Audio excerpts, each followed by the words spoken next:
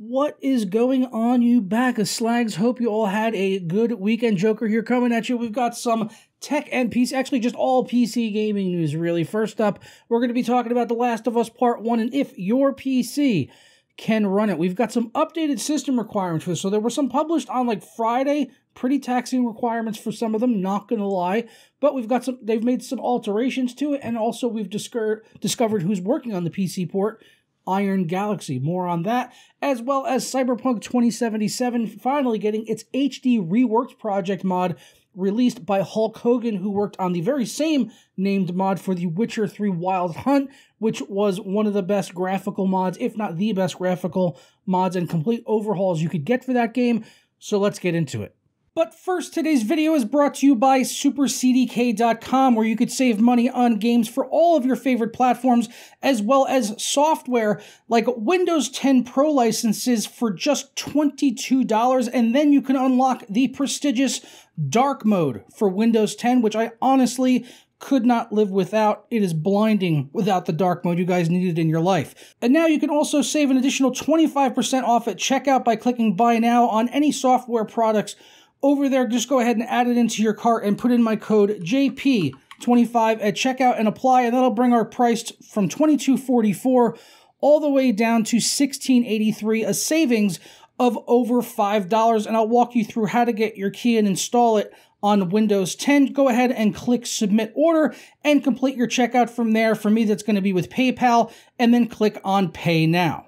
After completing the checkout, it'll bring you to your purchased order page, and it will update in a matter of seconds, or just go ahead and hit F5. Go ahead and do that one time. It came through literally immediately. I got the payment email that it had gone through and the delivery of the product exactly at the same time. Once you're done with that, go ahead and click on View Keys and Codes, and we'll get our code right here that we can go ahead and copy and paste in on Windows 10 by hitting the Start button and type in the word Activate. When you see that activation settings or see if Windows is activated, go ahead and click on that, and it'll bring up this right here, and click on Change Your Product Key or Unlock Windows 10. As I already have Windows 10, I obviously don't need to put in a new key, but just paste it in and then go ahead and click Next, and you are all done and set. For more information on SuperCDK.com as well as the coupon code, be sure to check out the links down in the description below. So first up, let's start out with The Last of Us Part 1, which will finally be making its way to the PC later this month on March 28th. It was highly controversial when they did this remake for the PS5, but for us on PC,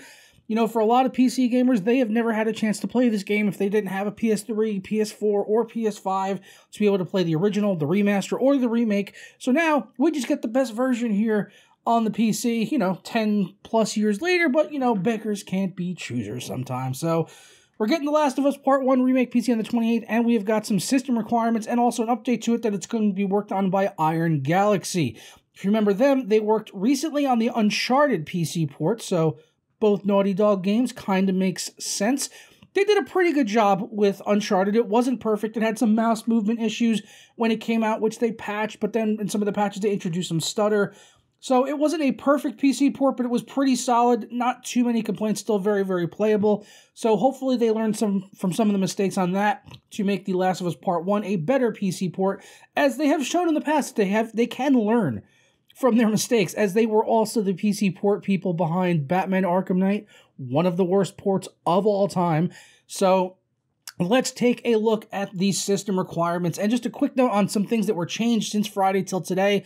On the recommended, they had changed the 5800 XT for AMD down to a 5700 XT, and on Ultra, they went from a 7900 XT to a 7900 XTX. So thank you for DSOG and John Papadopoulos for pointing that out over on his article, which will be linked with the sources down below. So these are the system requirements. Some people are saying they're quite hefty, and I would agree if you're going for the 60 FPS 4K Ultra and all that, which will, I'm sure, feature ray tracing and everything. But for the minimum recommended, I don't think it's too bad, honestly. Minimum is for 30 FPS at 720p. Like, honestly, who is playing at that? We'll quickly gloss over it. 1500X Ryzen 5 or a 4770K. RX 470 for AMD or 6500 XT GPU, both 4GB graphics cards. Oh, that's both for AMD, sorry. And then on the NVIDIA side, a GTX 970 or a 1050 Ti. It's interesting that they call the 970 a 4 gigabyte. As everyone knows, it's 3.5 gigabytes. Am I right? And then for the OS, Windows 10 64-bit or newer on version 1909 or newer, and a 100 gigabyte SSD, and these do not change throughout the system requirements. The system memory does jump up with at the performance and ultra settings to 32 gigabytes. For our minimum recommended, though, it's at 16, so that's nice. The recommended, as usual, targets 60 FPS at 1080p with high settings, and they suggest here a 3600X Ryzen 5 or an 8700 from Intel. Not too bad, few generations behind, should still be able to handle this game at 1080p. And for the GPUs, they say a 5700 XT or a 6600 XT for AMD. And for NVIDIA, a 2070 Super or an RTX 3060, both 8GB cards. And it's actually nice that they include more than one generation of cards here for each side. Like, it's not just, oh, one AMD card and one NVIDIA card. Like, they've included multiple options, as, you know, these two cards are generationally apart, but they're comparable in terms of their performance between the generations. Moving up to the higher available settings here, they just cut it down to 1v1, I guess.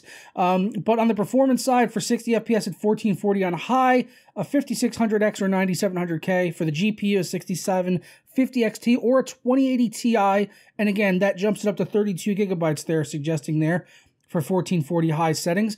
And then for Ultra, this is where it really takes a big leap forward here for 4K, 60 FPS, and the only one that mentions Ultra preset settings. So that might not actually include ray tracing if that's not included with the Ultra preset. We just don't know. But for the CPU, Ryzen 9 5900X or a 12600K. Whew. GPU, a 7900 XTX or an RTX 4080. So make no doubt about it, folks. If you're looking to push this game 4K maxed out, you better have my PC. Pretty much just have my PC with a 4090 or a 4080. Either one. But you're going to need a hefty modern rig for 4K Ultra. And, you know, we'll wait and see once the game comes out on the 28th. Hopefully other things like, you know, DLSS, FSR, whatever will be present, maybe frame generation to sort of help smooth things out. And hopefully Iron Galaxy does a good job with the port here for The Last of Us Part 1 Remake. Fingers crossed, let's be optimistic about it. Next up, for all of you PC gamers out there, Cyberpunk 2077. If you didn't think the game looked good enough or was hard enough to run, there is now something that will make your PC melt a little bit more. In fact, it's actually not, it's not that much more taxing, but you will need about another 800 megabytes or so of VRAM if you want to use the Ultra version of the HD Reworked project from Mr. Hulk Hogan, not Hulk Hogan, not the WWE famed wrestler, legend that he is, Mr. Thunderlips himself. No, this is Hulk Hogan, who worked on the Witcher 3 HD reworked mod. There you go, there it is. And so he is, you know, very well known in the modding community for making, hands down, the best graphical overhaul mod for The Witcher 3, and has been working on mods for years for things like Skyrim and other games. So didn't really not expect him to do something for Cyberpunk 2077, and it is finally here with version 1.0, and I'm sure he'll continue to add to it and work on more textures throughout the game and continue to increase you know, the resolutions and the detail in the resolutions throughout the Cyberpunk game world. This is about a 700 megabyte download for the ultra quality version, 477 megabytes for the regular version, I guess, which only takes about 400 megabytes of VRAM. So if you're playing on like 1080p or lower, then I guess you can just go for the standard HD reworked project, but I doubt, I could imagine you probably wouldn't even see that much of a visual difference there if you're playing on a lower resolution display. But the big data here was the HD Reworked Project Ultra Quality one, which is the one I grabbed. That was 700 megabytes, and that will use up to maximum 800 megabytes more of VRAM than what the game already is using. So if you're on a modern card, you know, 4080, 4090, whatever, or anything from AMD, really 12 plus gigabytes of VRAM, you should be absolutely fine with that. And it shouldn't make the game too much more taxing to run, and it should improve your visuals overall, as you'll be seeing in the trailer there from Hulk Hogan that he published there over on his YouTube channel. So that'll be linked as well down in the sources, the one-tab link for the sources, if you want to go ahead and grab that mod over on Nexus Mods, which is as easy as pie to install. You just literally drag and drop the folder into your where your game is installed, and that's it. It doesn't matter if you have GOG or Steam or a pirated copy like a dirty bastard. It's either way, installing it is exactly the same. You just drag and drop. Very, very easy peasy, lemon squeezy, Japanese. You get on your knees and please me. So that's all I've got for you guys today. I'm going to go ahead and get out of here. Hope you all have a fantastic day, and I will catch you next time for another video. Peace.